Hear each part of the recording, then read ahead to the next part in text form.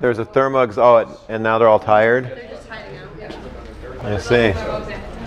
Who's teaching thermo? Professor Wei Fan? Okay. All right. Well, one time I got in trouble for this little shenanigan once. I had a class like this. I got angry. I gave a quiz. And then someone said, that wasn't in your syllabus. So then I went and revised the syllabus and reposted it. Okay, well, that didn't go so well. They're like, did you just post a revise? I'm like, I don't think so. All right. And then I made it worse because I actually gave them a really hard problem. They're like, I thought the whole idea was to reward us for being here. You're actually punishing us. Yeah, I'm a slow learner. Okay, so you're going to like this, though. You're actually not going to like that. Sorry about that. Okay, you're gonna like the schedule coming up. So today is that. I've ran out of battery apparently. Oh my God.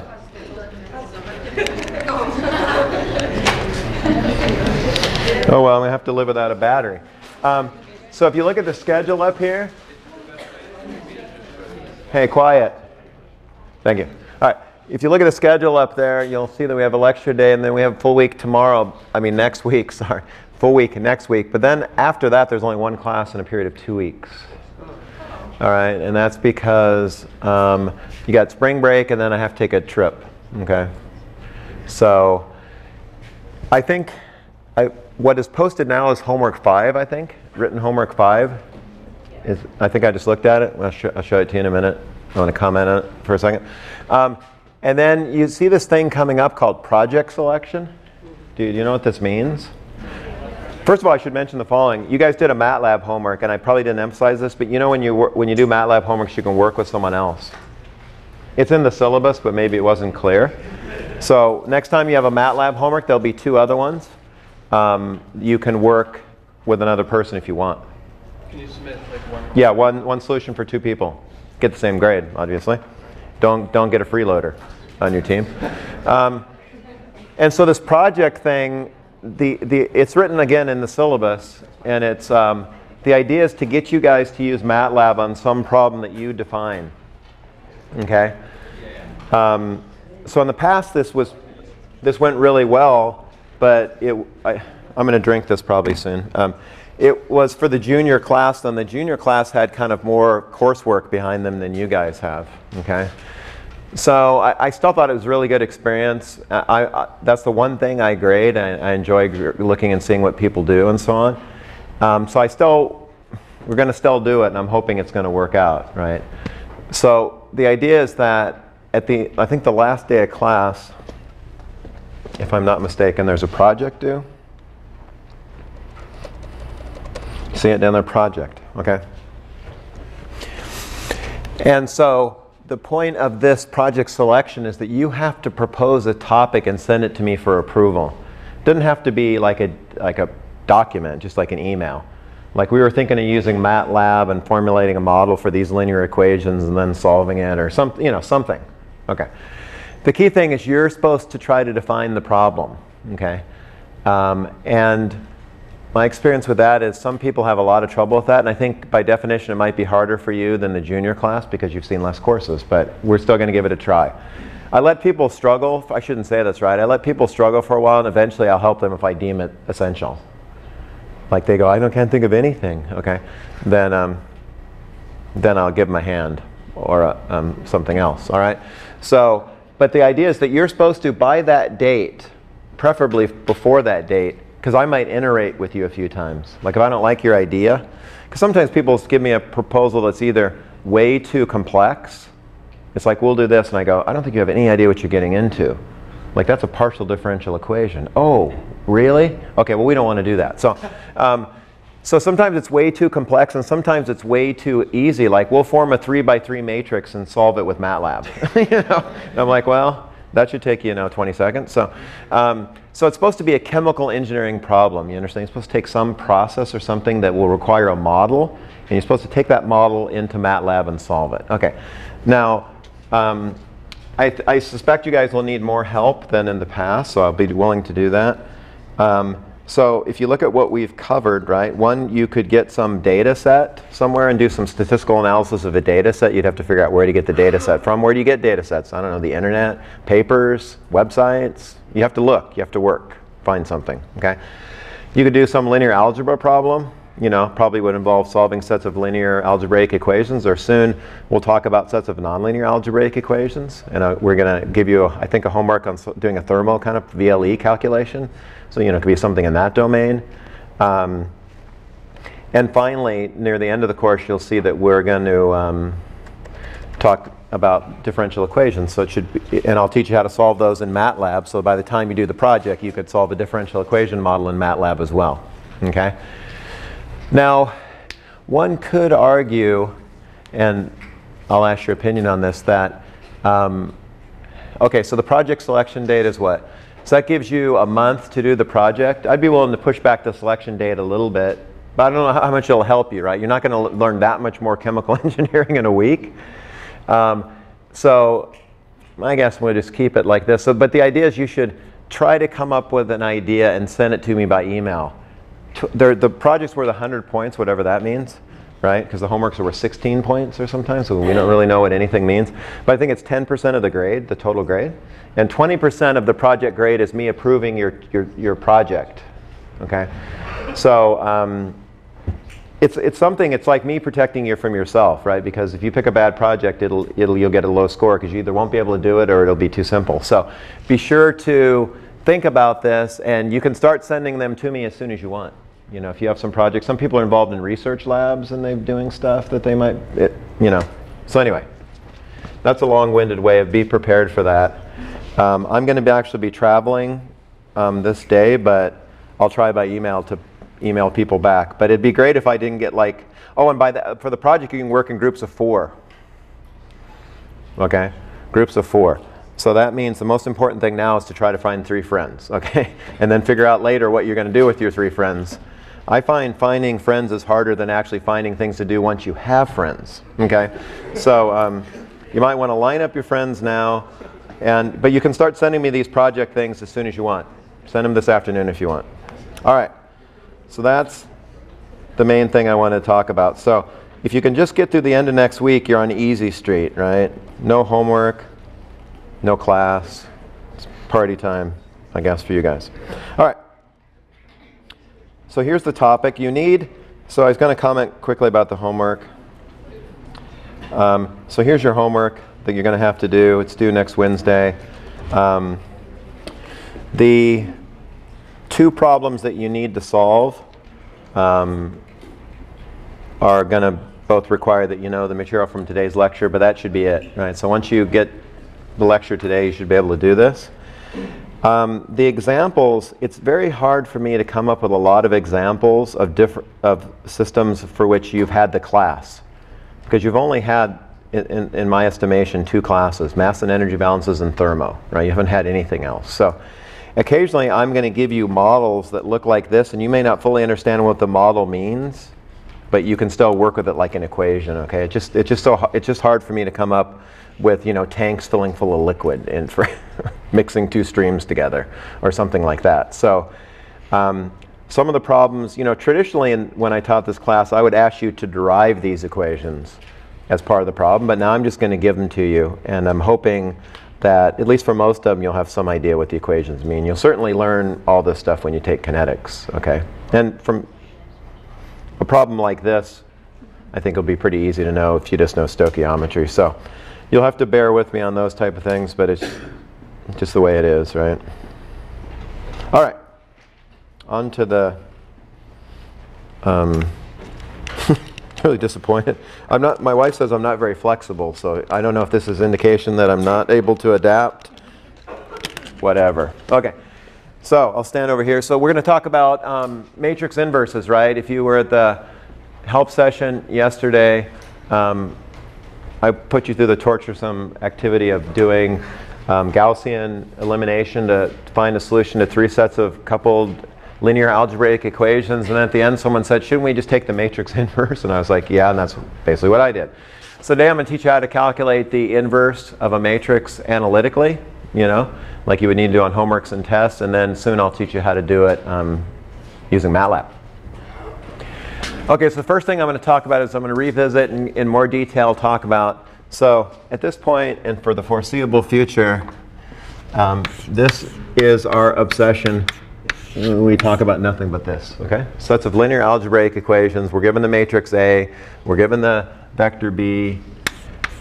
A here is a, n by n matrix. So at this point it's square. Later it won't be square. B is a column vector, n-dimensional, and we're trying to solve this problem for the unknowns x. So last time we learned, or I guess Tuesday we learned, that just having n equations, just having this problem doesn't guarantee a solution exists or the solution is unique. It depends on the properties of A and B as to whether this is true. So I'm going to talk a little bit more about that. Then to do the matrix inverse, you have to do something called determinants. I bet you had determinants when you took calculus because everybody does. Okay. And then I'll talk about an extension of the Gauss method called Gauss-Jordan elimination to find the inverse of a matrix. It's like Gauss squared in terms of number of operations. So it's the way you can find the inverse of a matrix. All right, so we talked about this last time. So if we take this matrix, so we have the system of equations AX equal B, also drawn on the board. You form this augmented matrix by taking the matrix A and forming another column, which is B. And then you form this augmented matrix we call A tilde, okay?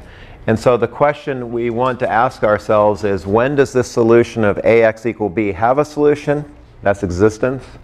And when is the solution unique? And last time I gave you 3 examples. One where it existed unique, one where it existed not unique, and one where it didn't exist at all. Okay? So this is easy to check based on properties of A and A tilde. Okay? So the first thing is whether the system's consistent. By consistency, that's another way of saying solutions exist. Okay? So it says system has solutions if and only if, and I'll explain the if and only if part. If the two matrices A and A tilde, right? A is the same as A tilde except it has another column. If they have the same rank. Okay? So in other words, you have a matrix A. It has some rank. It doesn't matter what the rank is. Okay? You remember the maximal rank of an n by n matrix is n. So if this is 3 by 3, the maximal rank is 3. But at this point, I'm saying I don't care what the rank of the matrix A is. It doesn't have to be n. It just has to be anything. The key thing is if I add B to it, cannot increase the rank. Okay? So think of it this way. If I have a 3 by 3 matrix and it's got a rank of 3 and I add a column, there's no way to increase the rank of the matrix. The rank of a matrix can only be the number of columns or rows of the matrix. So if you have like this system up here would be 3 by 4. If it was 3 by 3, and then I added a column, it would be 3 rows and 4 columns. That can have maximal rank 3. Okay? So if A has rank 3, then it's guaranteed that A tilde will have rank 3. Okay? But at this point, I'm not limiting myself to that. A can have rank 2 or 1 or whatever. The key is that A tilde has to have the same rank A is. So in other words, I have some matrix, it has some rank, I add another column to it. If the matrix A is rank deficient, it's less than n, then I could possibly increase the rank by adding a column to it. But this says if you want to have a solution, that must not be the case. That you must not be able to increase the rank of the matrix by adding this other column to it. Okay? So in other words, look at A, find the rank, look at A tilde, find the rank, and if those 2 ranks are the same, your guaranteed solutions exist. Okay. I don't know if you've seen this in math, this if and only if. This is necessary and sufficient condition. It's the strongest thing you can have in mathematics. It means the 2 things are equivalent to each other. Like sometimes something is true. Like you have something like A. And if A is true, B is true. But it's possible B might be true and A not be true. Okay. Necessary and sufficient means this. If A is true, B is true, and if B is true, A is true. They're the same thing. They're equivalent to each other. Okay? It's the strongest result you can have in math. Okay? So in other words, if the thing is going to have solutions, then this has to be true, and it'll only have solutions if this is true. Okay? There's no other way. All right.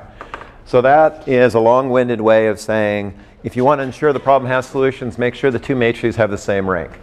If you want the solutions to be unique, okay, now that you've established they exist, then the matrix A has to have rank R. The matrix A has to have rank n. Okay?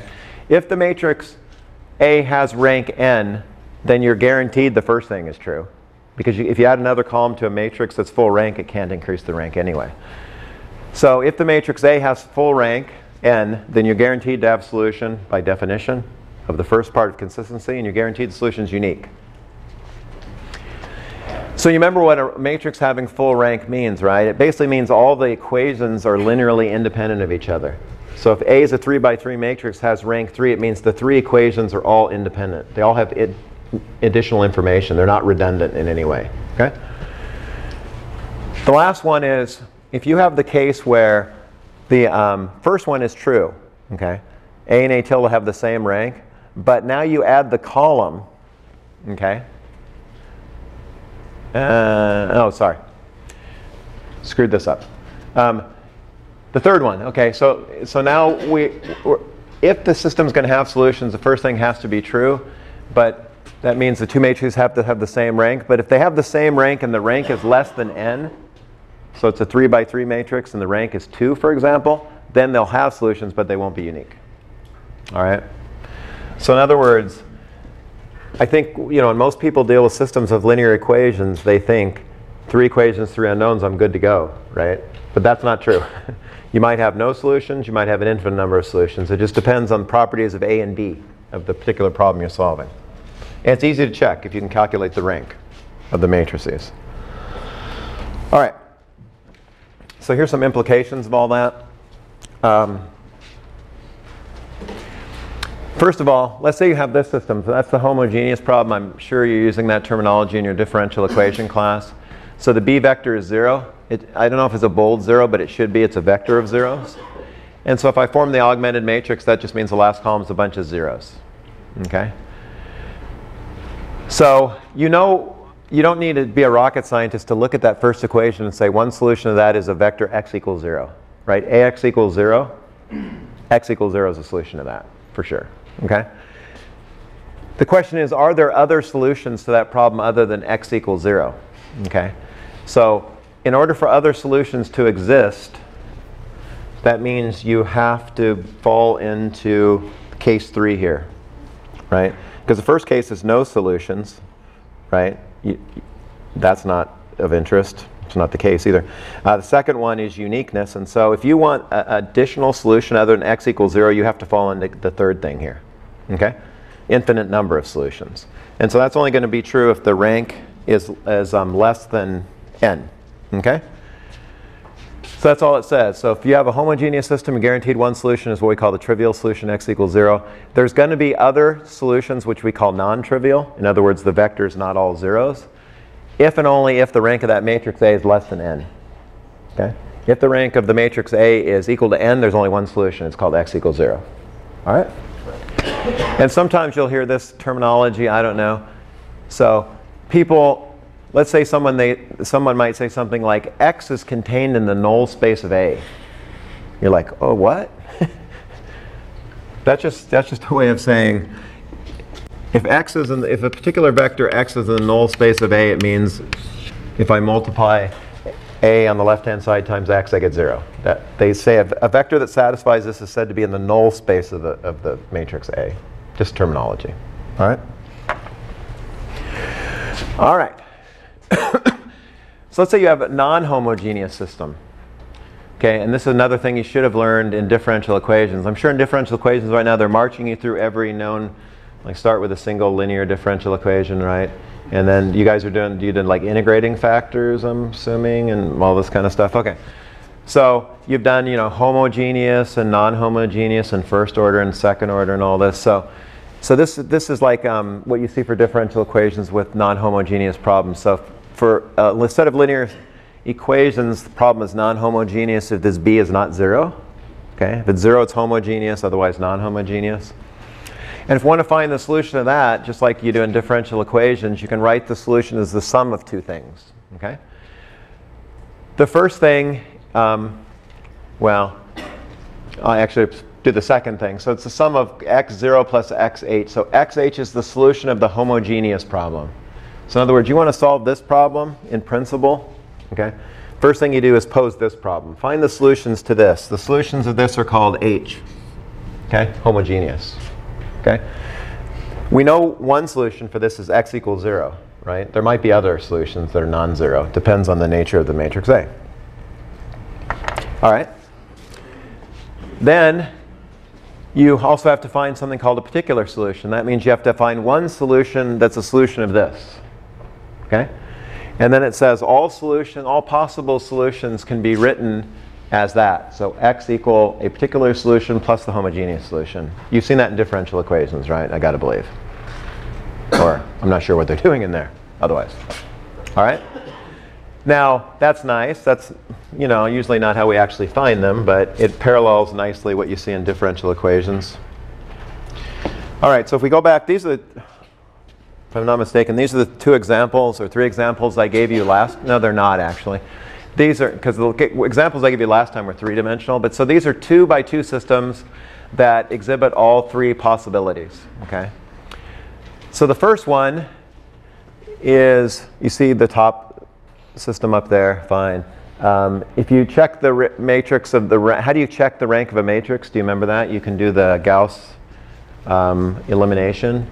You can find the row echelon form. You can check the rank by doing that. But at this point, I'm just giving you the answer. I'm telling you, which you can probably see because this is so simple. The rank of the matrix A is 2. The only way it could not be 2 is if I could multiply the first equation, the first row, and get the second row. Right? It's easy to check the rank of a 2-by-2 matrix. There's nothing I can do to multiply the first row and get the second row. So by definition, it's rank 2. All right? Now, if I look at the column, if I look at adding the augmented matrix, so for this guy, the augmented matrix would look like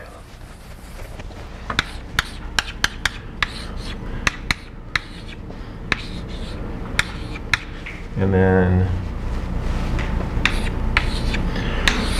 okay, my claim is, and I check all this in MATLAB, of course, is that the rank of that matrix is actually 2. Okay? Well, I guess it's not, you don't have to claim that. The maximal rank this can have is 2. So if you have a matrix like this that's non-square, the maximal rank is either the minimum number of rows or the minimum number of columns. Okay? So in other words, if you have a 2-by-2 matrix that's full rank, rank 2, there's no way to increase the rank of it by adding a column. It's not possible. Because the rank can be no greater than the minimum number of columns or the minimum number of rows, in this case 2. Okay? So that's, I guess I didn't even need to write that. It's by construction. Okay? And if you wanted to solve this set of equations, you'd find the solution is -1 and 1. So it's unique, obviously exists. Here's another problem. All I did for this problem is I changed the 2-2 element of the matrix. Well, that's not true. I changed a couple of things. Changed the A matrix and the B vector. Okay? Now, if you look at the matrix A, okay, I hope you can see that's rank 1, right? Because if I multiply the first row by 3, it's equal to the second row. Okay, that makes it rank deficient, and that makes it rank 1. Okay? Now, this one is actually remotely interesting, I think. So what is this? So it's 1, 2, 1. And what's the next one? 3, 6, 3. Okay? Right, that's the augmented matrix, the A tilde. Clearly that has rank 1 too. Right? Because if you take this row and multiply it by 3, you get the second row. So, you know, it's possible if you have a 2-by-2 matrix that has rank 1, most B vectors will increase the rank to 2. But not that B vector, because I chose it very carefully. It doesn't increase the rank. That means the rank of A and the rank of A tilde are both equal to 1. That means the solution exists, but it's not unique. And that's the solution I wrote up there for any number A. Okay?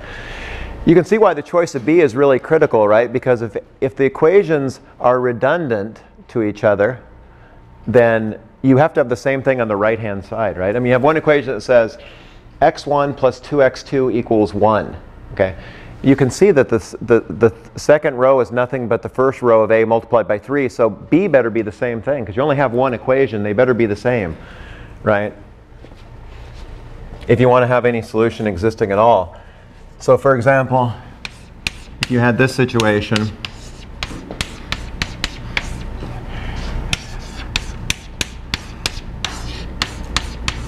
and this thing was not 3 but 2, that has no solution at all. Right? There's no x1 and x2. Oh, sorry, this is x2 here. Okay. You see, it's critical this number here is 3. That's what my point, because if I multiply this times 3, I get this equation back. So I have one equation, 2 unknowns. Okay? I shouldn't probably have said that. Scratch that from the record, as they say in court of law. All right. So the final one is no solutions at all, which is kind of what I was trying to point out, but didn't do it well. So you look at the third problem there. You have, well, I guess I kind of did, but whatever. There's a new A, there's a new B. So if you look at the rank of A, it's the same as the matrix above, so obviously the rank of A is 1. But if you look at the rank of A tilde now, so it's the same problem, and now this number is 1.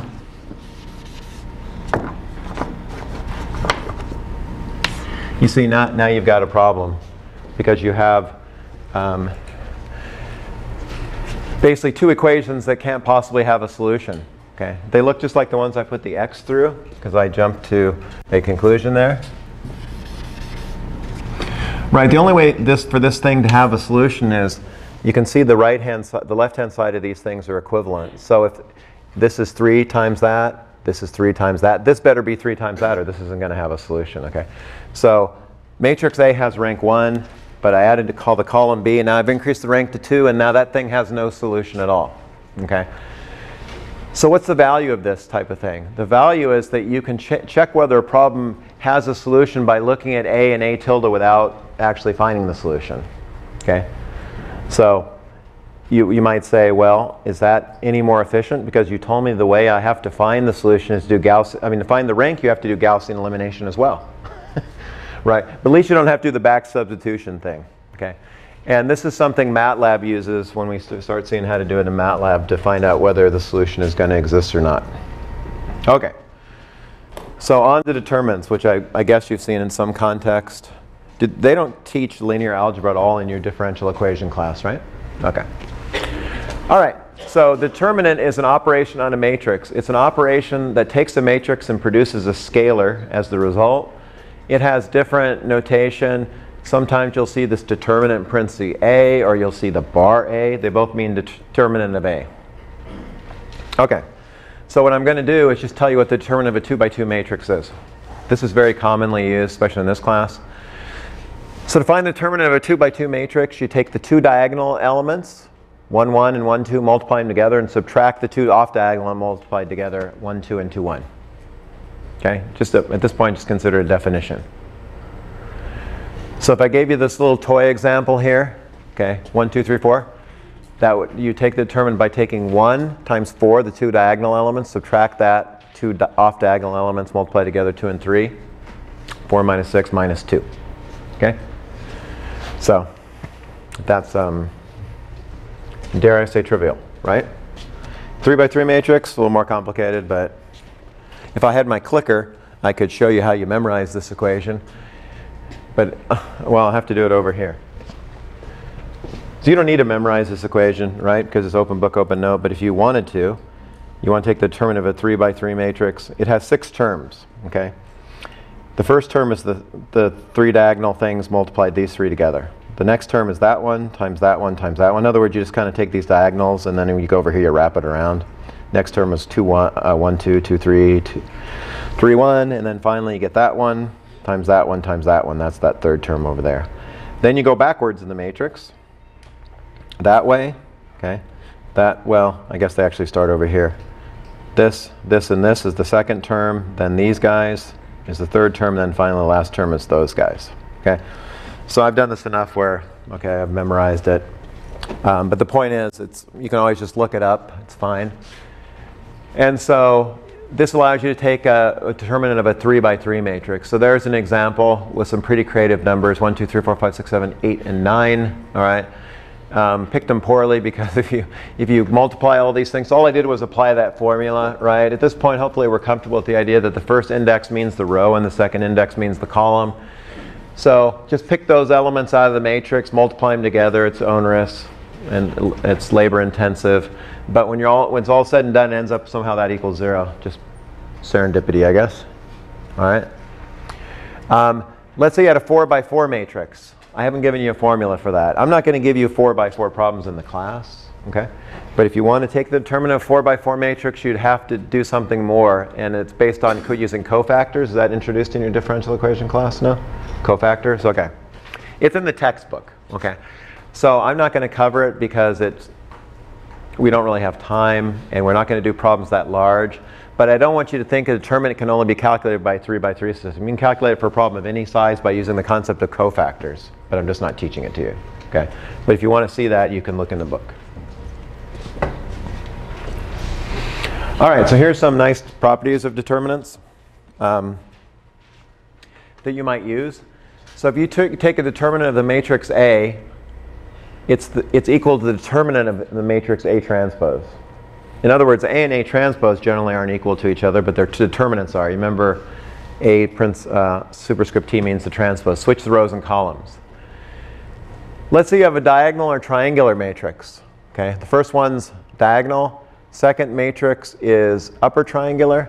Third matrix is lower triangular. Okay, that the determinant of those things is all the same, and it's just equal to all the diagonal elements multiplied together.